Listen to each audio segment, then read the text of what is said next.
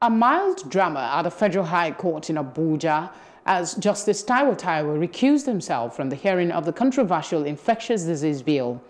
Justice Taiwo says his decision to step down from hearing the suit follows widespread misrepresentation and bad press concerning the case. Thus, his return of the case filed to the Chief Justice of the Federal High Court for reassignment.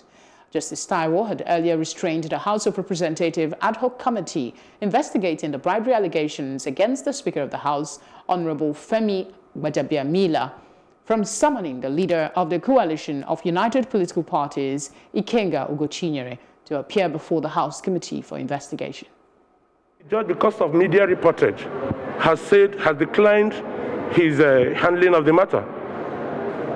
And it's not just because of media report further, the comments coming from National Assembly. When people cannot understand that we are in a constitutional democracy. What is about constitutional democracy? There are separation of powers.